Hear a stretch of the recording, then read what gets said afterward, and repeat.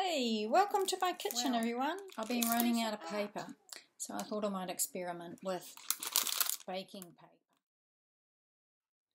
It takes pencils, felt tip markers and paint much better than I expected it to.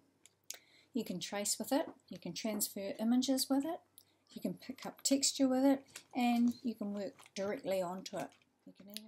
You could trace a shadow from your window or a picture from a book. Drawing on baking paper,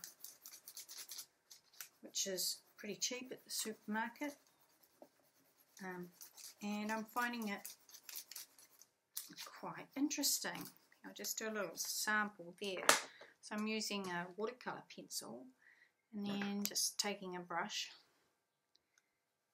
and just using it like I would on watercolour paper.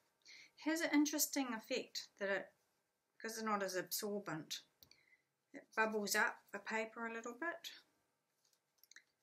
It'll create some interesting effects. That's what I've been doing here, is in it creating these lovely effects on these leaves of this tracing that I've taken off my window, a shadow cast on my window. You could try crushing the paper. This is paint and felt tips on crushed baking paper. Try a still life directly onto your baking paper. You can start by drawing a sketch roughly from your still life and then colouring it in.